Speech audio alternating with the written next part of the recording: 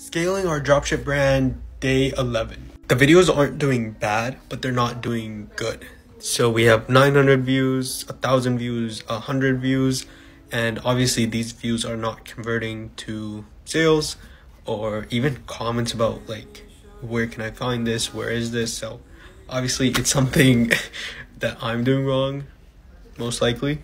I think what I'm trying to focus on right now is views instead of selling the product, which is probably wrong. I don't know. Again, this is my first time doing organic. This is definitely a lot harder than it seemed, a lot harder than I originally expected, honestly. I don't want to give up on this product because I keep seeing ads on this everywhere on TikTok, and it makes me furious because I'm like, why can't I get this to work?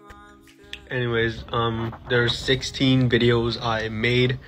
I'm gonna post those 16 videos for maybe 3 days and come back to you with an update after this.